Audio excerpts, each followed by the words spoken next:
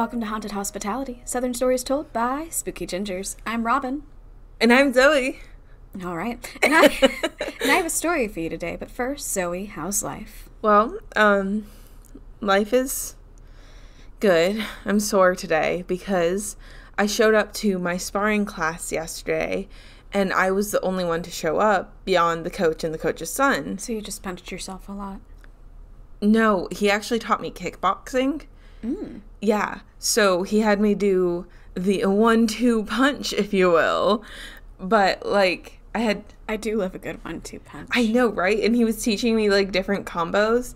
And my shin specifically is very sore because I was having to do a lot of, like, kicks, like roundhouse kicks. Mm-hmm. I know what that is. It's basically, so it's my back leg, and I'm sorry, you have a back leg? So, Robin. Ooh, guys, she's getting up. I'm standing like this, right? Okay. I don't know if the mics can hear me. She is standing like she's gonna beat me up. So this is a 1. She punched something and said, this is a 1. This is a 2. She punched something else and said, this is a 2. And this is a roundhouse kick. And her leg went insane. So I was kicking my coach. I mean, he had a protective bag. No, I just think you were just beating the crap out of him. I do that normally on Fridays, yes. But because we're sparring and he doesn't know how to protect his head. So, I mean, he does know. He just doesn't because he... Is this Gene we're talking about? Yes. Gene! He totally knows how to protect his head. It's just... he goes easy on me because I'm still learning. And by going easy, you mean, okay, fine, you can have it my head. Yeah, essentially. But, so yeah. So I was doing a lot of kicks and punches and all of that fun stuff. And my shin specifically hurts. And I don't know if it's sore or if it's just like... I hit it up against something so many times that it's like a bruise. Mm-hmm. But at the same time, I don't see a bruise because where it's sore is underneath my tattoo. Oh. So I don't know if it's going to be... Like, I have this bruise. It's already fading to yellow. I think I showed it to you last week. But that's from catching a shin. So your weekends are just filled with violence. No, those are my weekdays. Your weekdays are just filled with violence, and then you get to hang out with me. This is our 3rd Saturday of recording in a row. It really we is. We don't normally do that. No. We're doing something. Yeah. Something. Wink, wink. Wink, wink, wink, wink. But not like that. No. Dude. We're recording something special. Yes. Yeah. So, Robin, how's your life? It's, well, okay, here's the thing. I have a bridesmaid's dress alteration appointment this afternoon. In 3 hours. Oh, shoot. Yeah. Okay. Chop. But, unfortunately, I have to wear what I'm going to wear under the dress. So right now I'm in a strapless bra, which means I'm not doing well. Oh, no, I feel so sorry for you. I've been in a strapless bra this whole time. No wonder you've been off today. No, I'm kidding. I'm kidding. Yeah, I don't like it, and I look forward to not being in it. Okay. Yeah. Is that your life update? That's my life update. Yeah. Okay. Well, Robin, I have something. What? Yeah, I have something spooky for you. Thank you. Robin, even though today for us is September 18th, the most magical day of the year. Exactly. I knew that we were recording our first October episode today, and so I did up my house in Halloween things. Oh, you did it for the record? Of course. I love it.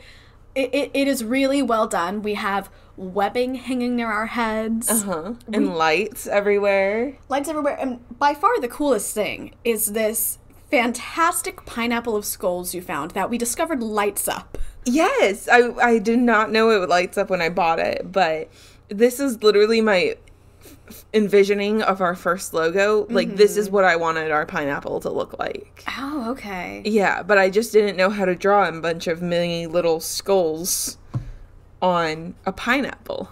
Well, it looks really cool. It does look really cool. I like it a lot. Me too. I like, and oh my god. Hey, listen, Zoey, look What? at the eyes. Yeah, the eyes glow. No, Zoey, they're alternating the glowing on that one. It was red blinking at me with like, okay, this right eye is lit up red. No, the left eye is lit up red. And I'm like, oh my god, it's winking at me. Okay. But anyway, yes, so it's October for those of people listening. Oh, shoot. So I decided that for my something spooky, I'm going to give you a little bit of a Halloween tidbit fact. So, let me just say, I love Halloween. I did not know this story. So let me tell you about the origins of jack-o'-lanterns. So, it's an Irish myth, and it focuses on Stingy Jack. Who's Stingy Jack? Stingy Jack was a man who apparently was very stingy. No. And he apparently also regularly invited the devil out for drinks. So he wanted the devil to pay? So what he did was he went out for drinks with the devil, and he said, you know what, devil? You know what would be really cool? If instead of me having to pay, you turned yourself into a silver coin, and I gave that to the barkeep. And then tonight, when everybody's gone, you can just go turn back to normal, and then we have free drinks. And the devil said, sound like a good plan. Yes, the devil said, that's a great plan, Stingy Jack. So the devil did so. And then Stingy Jack took the coin and was like, I think I'm just going to hop skip out of here and keep the coin. So he put the coin in his pocket. That is the devil. Into his pocket next to a silver cross. So the devil was unable to transform back. And so he walked around with the devil in his pocket for several days.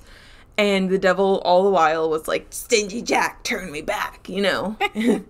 And Jack was like, okay, you know what? I'll set you free if and only if you promise me two things. One, when I set you free, you leave me alone for a year.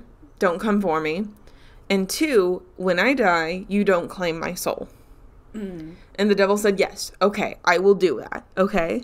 So he frees the devil, and the devil skadoodles. But he's mad. He's mad that he was tricked. So exactly a year later, he comes back, and he's like, Stingy Jack, I'm here for you. Stingy Jack, I'm back? Stingy Jack, I'm back, yes.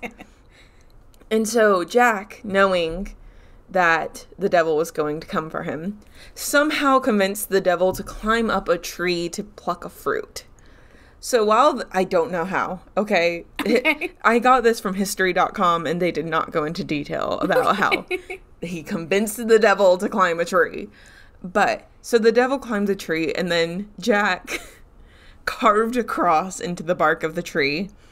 And so the devil was trapped in the tree. Could he not fall out? No, because there's a cross. Could he not go up? I have no idea, I really don't know what the devil's abilities would be in this situation. Me neither. So, Jack said, I will let you down, but you have to promise me one thing. And the devil said, what? And Jack said, you have to not bother me for 10 years. So you go away and not come back for another 10 years. Why don't you just do it for the rest of your life? Listen, Jack is drunk, okay? So the devil agrees. He crosses off the cross, I guess. I don't know what he does. And the devil leaves him for 10 years.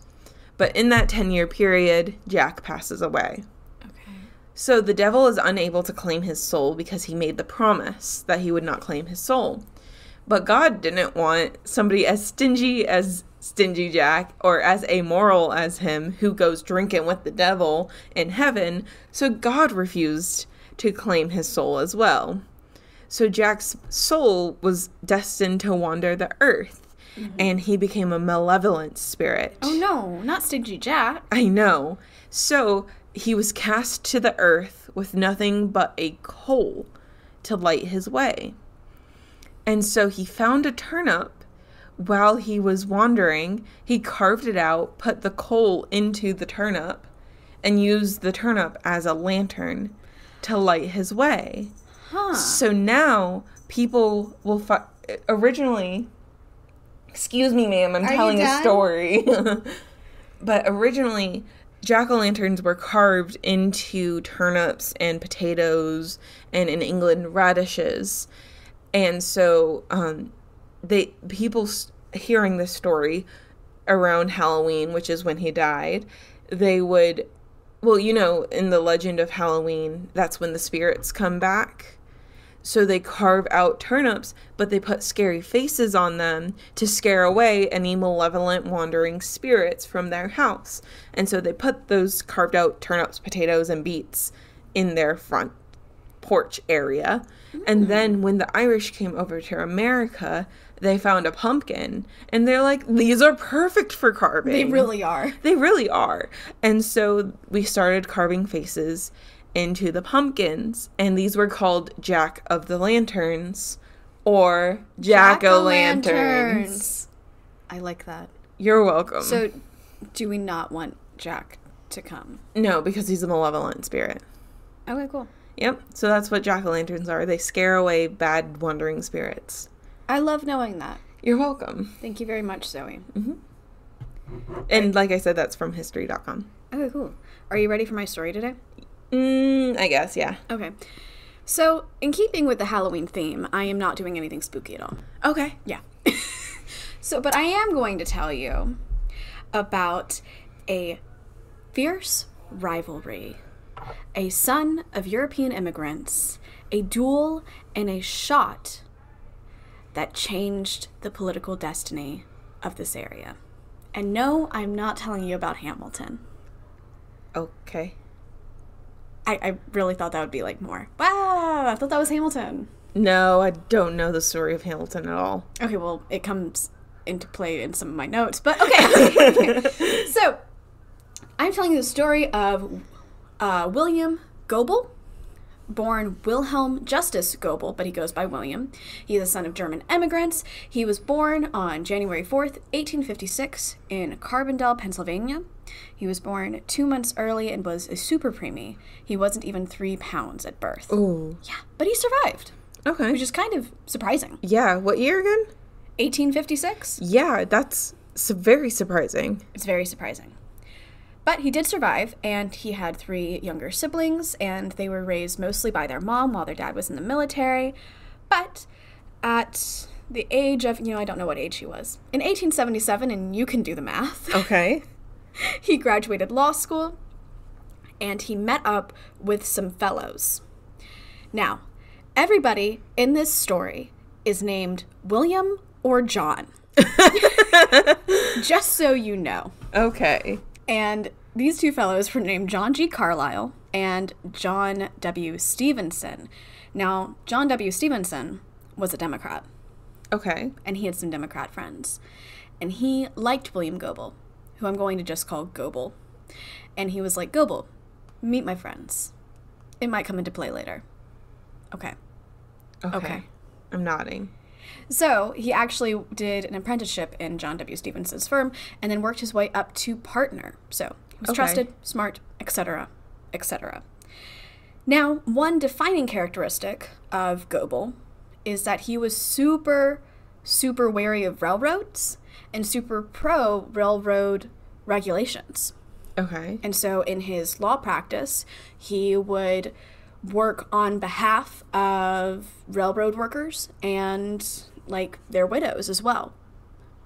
So like when you say he was wary of them, like was he saying like the building practices weren't safe for employees, or there was a lot of unsafe working conditions going on? Gotcha. And he was trying to battle that. Okay. And he was really it's kind of interesting because, today we're still talking about business regulations, but at the time, railroads were the big industry business going on. So he was very pro-regulation in that sense. Okay.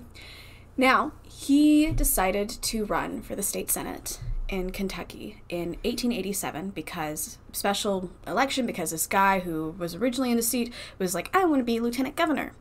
And I'm sure he sounded exactly like that. So it was a little bit rocky of an election, and he ended up winning only by 56 points. 56 votes. Points would be completely different. It's like, whoa, 56% of more people voted for you than the other guy? That's not how it works. No. No, it's not. But so this would not be the last time that William Goebel had a narrow vote margin. Dun, dun, dun, dun. Voter fraud? We're not there yet. But okay. Dun, dun, dun, dun. Okay. So a key thing to know that Republicans and Democrats in the 1800s or early 1900s were not the same as what we know them to be now. Right. For example, today we don't really have railroad legislation as one of the major political points. Yeah. But it was a huge point, again, his main point at the time. Now, Democrats were typically the people who were, if there was a group to be upset about how the Civil War panned out, it would be the Democrats. Mm-hmm. And they often voted against black people having rights. But Williams Goebel, I'm calling him Goebel, the family Goebel came from was typically pro-rights. Okay. And as a Democrat, even though he was a part of this party, he also did things that were in favor of minorities and women's having rights, which was going against his party. And also, I think, was maybe the beginning of some people in the political sphere not liking him so much. Okay. Yeah. Part of the other reason that they didn't like him is because he wasn't exactly the most likable guy. Okay. He was a Slytherin. Now, I am talking to a Slytherin, so I'm not... Oh, guys, the look she is giving me. Okay. I'm not bashing Slytherins, but I'm saying it's a very particular personality. I'm not doing well in this conversation. But, okay, he was a Slytherin, and when you are a Slytherin in a political sphere, it can be cutthroat. Right. You can be cutthroat. And he was like a little cutthroat. Okay. And he was not great at giving speeches. He was not super good at like meeting people, and he really developed like a few close friendships, but then other than that he could seem cold to you. Okay. And also he was a little bit scary looking. Actually, I'm going to show you. I'm going to go to his Wikipedia page right now and show you the image of him. Okay. What was his date of birth by chance? Are you going to do like some horoscope? January 4th. Oh, okay. So he's I don't know. He's I don't know. the one before Aquarius. Pisces? No, Pisces is after Aquarius. Is it? Yeah. Okay, I don't know. There's so many Goebels. This is what he looked like, Zoey. He looks like a dapper young man. He doesn't look a little bit eerie to you? No, he looks like the most normal photo I've seen of an old person. He looks like he's sneering at whoever the place the photographer told him to look it was. I guess he did. Yeah, I can see that. Okay, well, this is going to be like our main image for the episode on social media. So everybody, tell us if you think he looks maybe like a little bit creepy. Capricorn, that's what he is. Okay, is that a bad thing? I don't know. I only know Aquarius, Pisces, Cancer, Leo, and Virgo. Okay. But among his, depends on how you look at him, I guess, but among some of his qualities that made him sometimes not super likable to people in general because, you know, they viewed politics in a certain way, he was crazy smart. And so he was able to maneuver delicate situations. He got things done. Mm-hmm. And it's the opposite of, have you ever seen Wicked? Have you ever heard a song from Wicked? I have heard the flying song. I'm obviously referencing too much musical theater for this show because this is not the last reference I have. But, okay, in the song Popular by Glinda. Which is the witch, right? One of the witches. Wait, the green witch or the good witch? The good witch. Oh, darn, okay. She's trying to help the green witch become popular. You know, I've only listened to a few songs, honestly, but I've listened to this one a lot. And so she says, celebrated heads of state or especially great communicators. Did they have brains or knowledge? Don't make me laugh. They were popular. Uh-huh. This is the opposite of that. Okay. Yeah. He's not popular, but he's, like, effective. Mm-hmm. Now, you know who he reminds me of, and you really won't get this reference. Man, okay, I'm just talking to the Game of Thrones people out there. He reminds me of Stannis Baratheon. This guy is Stannis Baratheon. Totally, completely. If you know, you know. If you don't, you don't. Sorry, bye-bye. You know what? I'm just going to leave. So I can just have a one-on-one conversation with the listeners. Yeah. All right. Now, he was only elected to finish out the guy who wanted to become lieutenant governor's term. So he had 2 years in office, but he He did a lot of that 2 years, particularly with the railroads. He did legislation for the railroads that was good for regulations, and you know what, I really did not get into the weeds of that. Okay. Yeah, but he was elected again in 1889, and he was elected again in 1893, and this time they must have actually really wanted to vote for him. I'm trying to stay away from the word popular, but maybe he was popular with the voters. I don't know. But 75% of people voted for him, which is crazy high in today's standards. Yeah.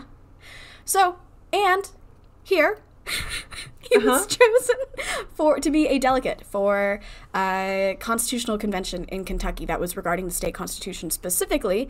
And this one seemed a little bit out of character to me because there were 250 days that you were supposed to be there for the Constitution Convention. And Zoe, guess how many he was there for? 249. 100. Oh. He was just not feeling it, I'm guessing. Yeah. But he would make sure to put in railroad commission there. And because it was in the Constitution, it was hard to get out of the Constitution. So, regulations are here to stay. I think that's what that means. Okay. You know what he didn't make sure was taken out of the Constitution? What? A ban on dueling. Dun, dun, dun, dun. Dun, dun, dun, dun. So they had a ban on dueling on the Constitution. Yeah. Yeah. It's okay. It comes into play. Okay. All right. Now we enter John Lawrence Sanford. He is one of the guys who doesn't like Goebel. Why he doesn't like Goebel, you ask? Because Goebel did railroad regulations, and one of them was being like, okay, you're going to take off the tolls. You're not going to get money from tolls that you usually get money for. And this guy was, like, losing a lot of money for that. So this guy was like, well, if you're taking my toll money, then I'm going to make sure you don't get to be a big-time judge on the Court of Appeals, which apparently was something Goebel wanted to do. And then Goebel was like, okay, well, if you're going to do that, then I'm going to submit an article to the Ledger and call you Gonorrhea John. Boom! Mic drop. Oh, wow. And so that happened. And then Goebel did what I always love to do, which is go cash your check and bring your best friends along for, like, the fun of it. I always bring you when I cash my checks. Yes, so we regularly make a day go to out the bank. of it. Yep. We regularly go to the bank together. Yep. We have actually done that once. When did we go to the bank together? I don't know. You had to get something, like, signed or something, and I happened to be with you, and you're like, do you mind if we stop by here real quick?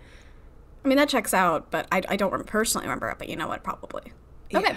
So he went to the bank, and they were going to First National Bank, and who was outside First National Bank but John Lawrence Sanford, because everybody is named John or William, and everybody has 3 names. Yes.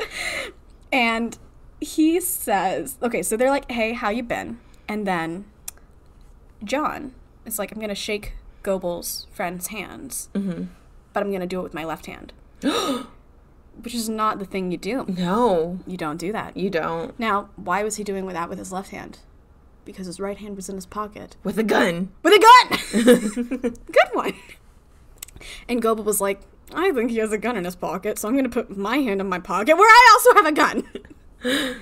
And then John said to Goebel, like, did you write the article calling me Gonorrhea John? And Goebel said, I did. It's like the, do you bite your thumb at me, sir? It's like that. Did you call me Gonorrhea John in the Gonorrhea John in the newspaper? He's like, I did. And then they shoot each other.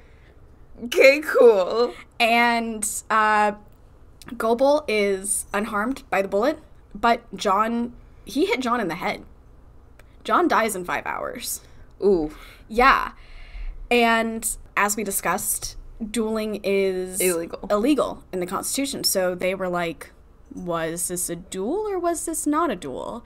And Goebel was like, this and this was self-defense. He shot me, I shot him. And he was saying that John shot him first, and witnesses were saying John shot him first. So he got acquitted.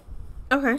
Which does work in his favor, because if he hadn't got acquitted, I mean, he would not have been able to continue his political career. Obviously, yeah. But I did see in a contemporary newspaper called the Evening Bulletin that it wasn't, it kind of went with Goebel's thing of, okay, well, I shot him, no, he shot me and then I shot him. But I'm also wondering, like, is it a little bit weird that you all happened to meet each other, that you and the other guy happened to have guns, and that you drew them at basically the same time, and that your friends were with you? Because I read that and I'm like, I wonder if it actually was a little bit of a duel. Like, maybe we meet here at this time. And it was just something that they claimed wasn't the case because, well, Goebel was the one who survived. His friends were the ones who were there. And he would not have been able to continue his office. Right. But this is me speculating over things that are over 120 years old. Right. Yes. But anyway, I'm curious. Just letting you know. I do think, though, at that time period, every man who could afford a gun carried a gun around. And there's another moment in here when it's like, and Goebel happened to have a gun on him. So I'm thinking, you know, I mean, like, and if you happen to run across somebody who you've recently called gonorrhea John in the newspaper, I would, yeah. Are you saying you would shoot somebody No. who calls you gonorrhea John? I would be suspicious of anybody. Like, if I, like, let's say I ran a slander campaign against you. Oh. The next time we met up, Yeah. I would be very wary of your actions. Well, I wouldn't shoot you. No, but you might punch me or something. Or run me over with your car. Give you the old 1-2, give you the... Run... Oh my god. Depends on how slanderous I was. Maybe a good roundhouse kick. Mm-hmm. But then again, you are the one of us who is, like, actively punching people all the time. That is true. Yeah. But I have a secret weapon and you don't know it? Your car. No, my left hand. So I'm right-handed. Yes. But my left hand is uber stronger, so I don't think you would have seen it coming. Of course, now you would know to look out for it. Yes. But, anyway. So I'll just break your fingers ahead of time. It's fine. But, okay. I can tell you when people started being like, what's this Goebel guy up to? What's he got up his thing? So, people were elected. A governor and a president. They were Republicans. Now, the General Assembly in Kentucky was mostly Democrats, and Goebel was a Democrat. And they were thinking that the elections for both the Republican governor and the Republican president were fraudulent. Now, I have no idea if they were fraudulent or not, because I think a lot of time has passed and probably a lot of the sources are biased, and also I don't know if anybody actually knows. Right. But I will say they called fraud on basically every election in this story that didn't go their way. Gotcha. Yes. So it's nothing new then? It's nothing new. So they were like, okay, I really don't understand how this works. So basically there are county election commissioners who help decide what votes are fraudulent or not fraudulent, I think, maybe. And then they were like, Goebel, you need to make a law that's like, we pick the people who pick them. It's basically what this did. They were saying that it was to make sure that it would not be a fraudulent election, but in doing so, they shifted the ability to bias the election toward the Democrats rather than the Republicans. Was that their intention? Possibly. We don't know, but it's literally called Goebel's election law, because he did do it. And people after that were like, we don't really like that. Right. Okay. Yeah. Can I read to you my next bullet? Sure. Zoey, what is possibly the most epic track in the second act of Hamilton? Okay. I don't know any of them. Okay, well, listeners, think to yourself, what is the most epic track in the second act of Hamilton? It features Aaron Burr.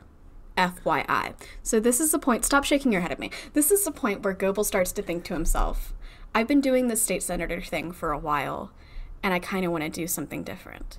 He starts thinking to himself, I want to be in the room where it happens. I do know that phrase. Your disappointment is just seeping into me. So he runs for governor. And before he can make it to the big race where he's running against a Republican, he's got to run in his own house first. Literally, he's jogging. Oh. Just kidding. Okay. But he is running against two other fellas for the nomination. One is last name Hardin. The other one is last name Stone. There are entirely too many names in this story, so I'm not looking up their first or middle ones, which I'm sure would both be included. John and William, I bet. Probably William Hardin and John Stone. Yeah. So it really starts going down when they're at the party convention, because that is when you choose who the nominee is going to be. It looks like Hardin's going to win. But Goebel definitely doesn't want Hardin to win because Hardin is pro-railroad, non-regulation. I know, and he's like, the railroads are my thing. Yeah. So Goebel and Stone are like, okay, let's meet up in secret. So they decide to get together that they are going to work together to make sure Hardin doesn't get the nomination. And what they're going to do is... Kill Hardin. No. Though I do see how this is a true crime podcast, how you would get to that point. No, that's not where that happens. Goebel and Stone are like, okay, we are going to combine forces. Goebel's going to give Stone his votes as long as Goebel gets to choose who is in charge of overseeing the convention. Okay. Or something similar to that. And then afterward, all votes go to Stone. Goebel will drop out, and then Goebel gets to choose a lot of the other people who are going to be on the ticket. So he is giving up the ability to be governor, but gaining a lot of power because he's putting those people in these places. A very Slytherin thing to do. Yeah. And Hardin is like, oh shoot, I know that Stone and Goebel are going into this together. I'm going to lose because they're combining a lot of people. I'm not going to get the votes. I drop out. That changes everything. Yeah, because now it's between the two of them. Now it's between Stone and Goebel. So Goebel is like, I think I know what to do.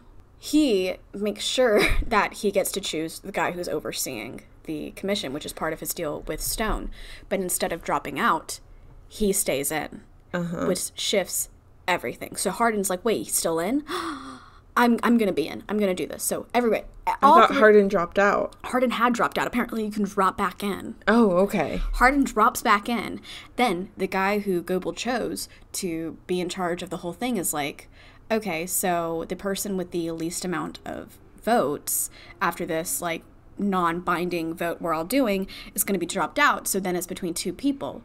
And Stone has the least amount of votes. So then it's between Goebel and Hardin. And so... in that situation, there were enough people who wanted whatever Stone and Goebel agreed on that they voted for Goebel, even though he was backstabbing and lying the whole time. Oh. So Goebel comes away with the Democratic nomination, and everybody is like, what the hell just happened? Yeah. Jeez. This guy doesn't play. He does not play. Now, it's between him and the other guy. The other guy is named William S. Taylor. And I will refer to him as Taylor. Okay. So, Republicans v. Democrats. Republicans win with 2,383 votes, which, I mean, when you're talking about an entire state, is still a slim majority. Right. Hence the dun dun dun dun from earlier. Okay. Yeah, just thank you. I wanted recognition for that. Okay. So... I'm so sorry. Sorry, I'm just laughing. So Taylor won and Goebel lost. Okay. Goebel lost, and Goebel was like, that's fine. I'm going to do a concession speech. That's fine. So he goes out, thanks everyone, it's good. We're all good. Except the Democrats who are in charge of the General Assembly are like, but we're not good, though. And they're like, we think this was fraudulent. Really? Yeah. So what they do, they can't really do anything at the moment, but they're like, we need Goebel to ask for a recount. Okay. Which are in his rights. So Goebel's like, okay, I'll ask for a recount. He asks for a recount. Now, I don't know what the actual results of the recount were. I don't know if that was just to buy them time.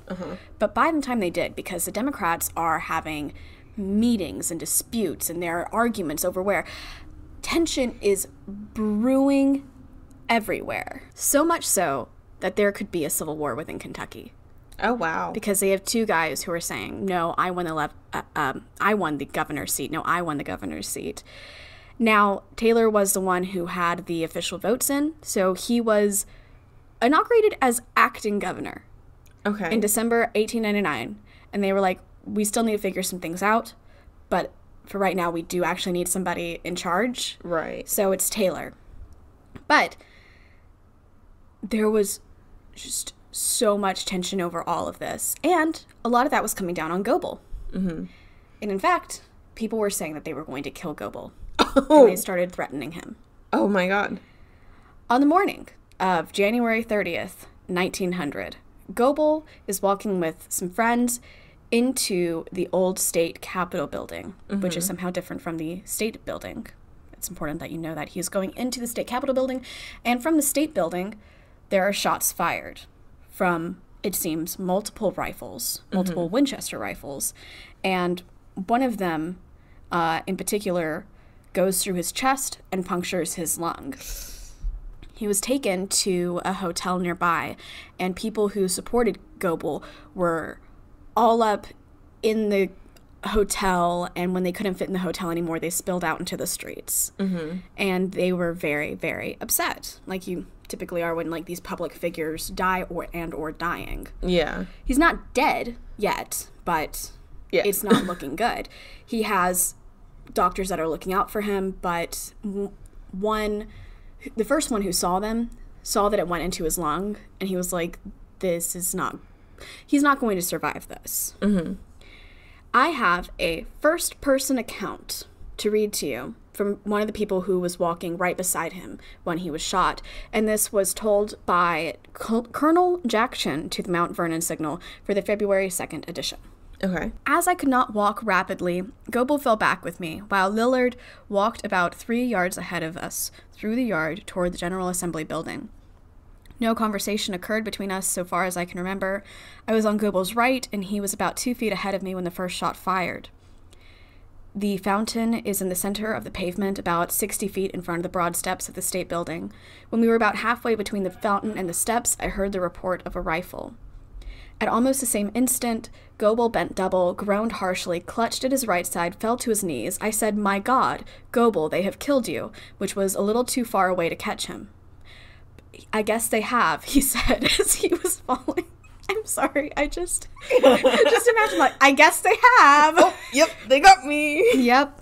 He fell to his right and then forward, rolling on his back. I think his right knee struck the pavement first. He raised in a moment as to get up on his elbow when I said, "Lie still, Goebel, or they might shoot you again," which is good advice.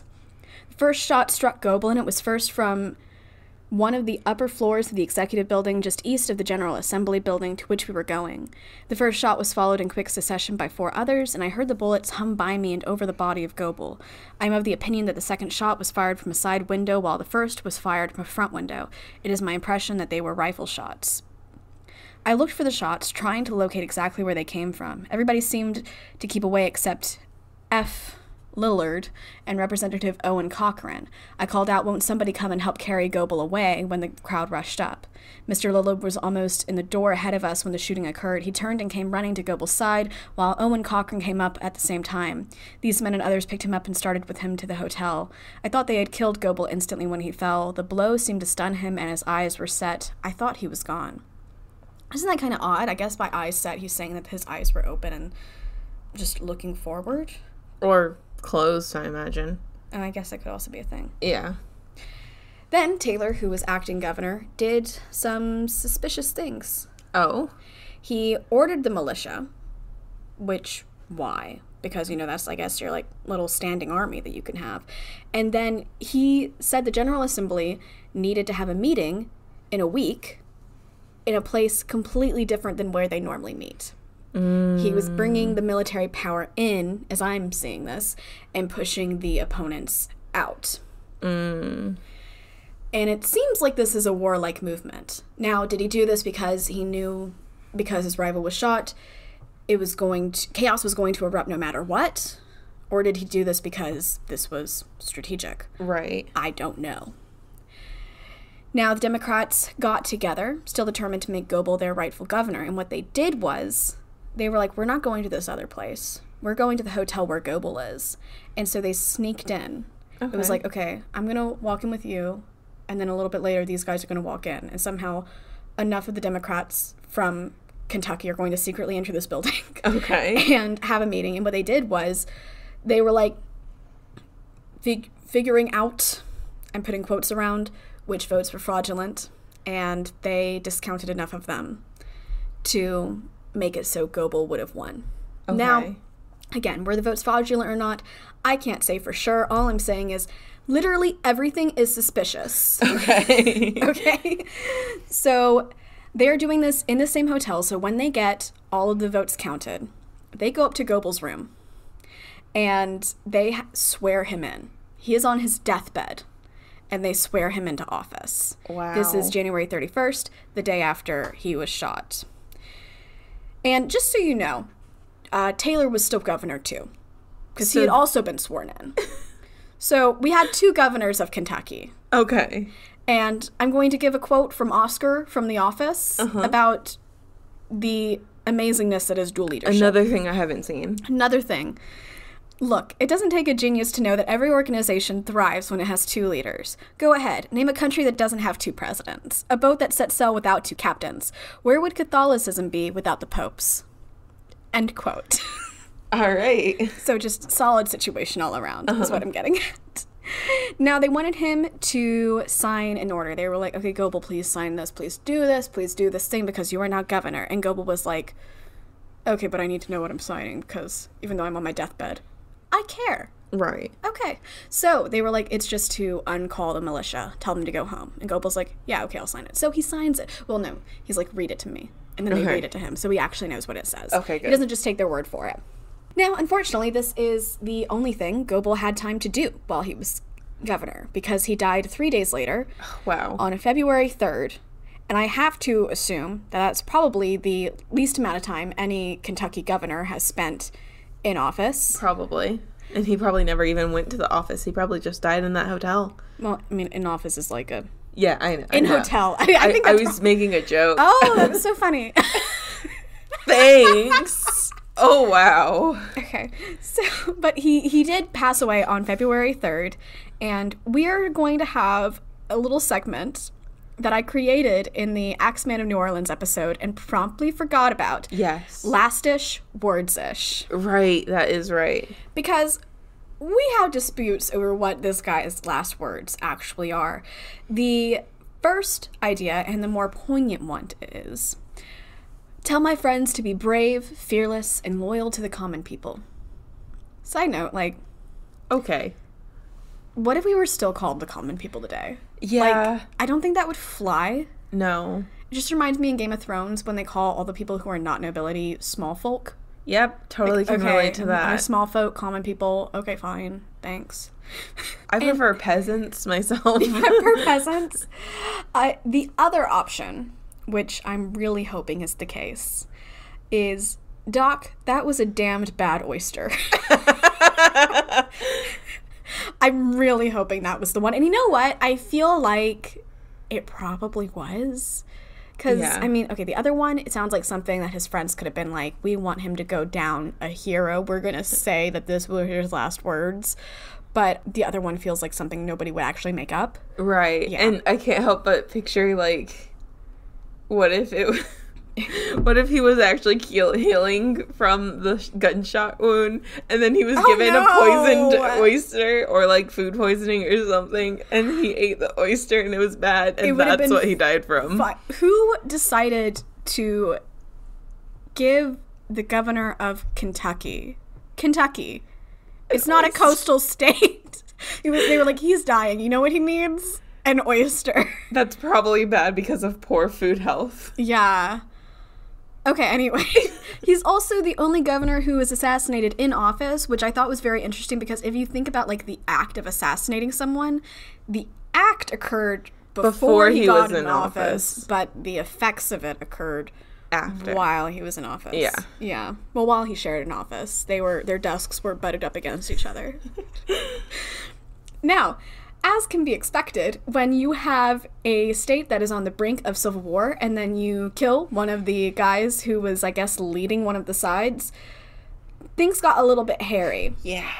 The militia were like, listen, we follow Taylor, and Goebel is like the second governor, and also he's in a hotel, like, laying down right now, so we're gonna just stay here. Okay. Is what they decided to do.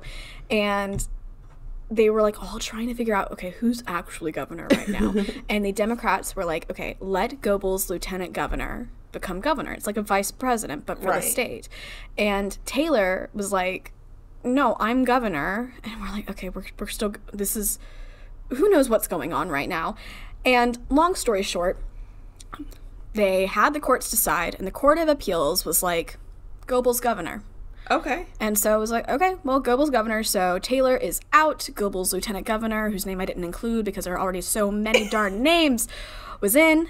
And Taylor, who said he was innocent, didn't want to be arrested because he was like, I feel like I'm going to be arrested for this because, you know, he was incredibly suspicious and it just so happens that his main rival was taken out. So he's like, I'm going to go to Indiana. Okay. And then he just stayed in Indiana. Oh, okay. He worked in insurance in Indiana. Okay. And he died in 1928. But he was eventually pardoned by the governor in Kentucky, but he did not go back to Kentucky. Okay. I mean, I probably wouldn't want to go back to Kentucky either. Who knows what would happen to you if you went back to Kentucky? Yeah. And also, it was not what's Goebel's lieutenant governor who pardoned him. It was like a guy. It was the next Republican governor, and he pardoned him in 1909. Okay. Now, 16 people total were indicted, including Taylor, for the shots on, you know, Goebel, like with intent to kill Goebel. But only 3 ended up being convicted. Okay. And one of them was the Secretary of State to Taylor. Ah. However, there was a lot of bias around. Right. And there were a lot of conflicting stories. And some of these guys were just outright pardoned. Now, were they pardoned by the Republican governor? Were they pardoned with merit? We don't know. It's all shaky. So, really, this story is still unsolved. We don't know who fired the killing shot, who fired the shots in general, because I didn't see reports of, well, this guy came out of there carrying a gun. Yeah, it's an unsolved murder, assassination of a, while not sitting at the time governor, a soon-to-be governor. Yeah. Yeah. But it was ruled an assassination of a governor. And people consider it that because he was governor and he died. And he was killed. And he was killed, yeah. Not everything is an assassination of a public figure. I mean... This oyster assassinated me. I don't know. But that is the story of William Goebel, a go-getter politician who used a lot of political cunning and a lot of political backdealing and got to the office of his desire, though it was only for a short while. Yeah. Interesting. Yeah. Well, thank you for that story, Robin. Yeah, my pleasure. I learned a lot about Kentucky, guys. And I imagine about government in general. Yeah, I mean, like, every time it said, this is how something works, and I'm like, okay, I'll take your word for it. I feel like I'm fairly knowledgeable about current government, but, like, in the old day government. It's like, in 1899, this was what the rules, and I was like, okay. I believe you. I believe you. But yeah. That is my story. All right. Well, thank you. Yeah. Thank you. All right. Oh, it's my turn to do the thing. Oh, my God. Okay. If you enjoyed today's episode, please like, subscribe, review, and tell a friendo, and sign up for our newsletter. Yes. It comes out the last Thursday of every month. Yes, it does. And I like to think it's funny. I think it's funny. It's funny. Thank you. All right. And if you also want to see Robin's sources for this very political episode. It was a political episode. You can go to hauntedhospitality.wordpress.com and you can see her sources and her blog. You can also send your own spooky stories to us at hauntedhospitalitypodcast@gmail.com. Or if you just want to give us feedback but you don't want to post it anywhere publicly, you can send it to us there too, because we just want to hear your opinion. So it's just like... You suck. Well, I was hoping it would be like more like, you guys have changed my life in a positive way. If you are on the internet, Robin doesn't believe me. No, I believe you. I believe in you. Yeah. I do. Go on with your bit. Okay, if you are on the interwebs, you can find us at Twitter at Haunted House. You can also find us on Facebook, Instagram, and TikTok at Haunted Hospitality. I think we're good on TikTok. That's just my personal opinion. All right. We would love to see you there. All right. Stay spooky.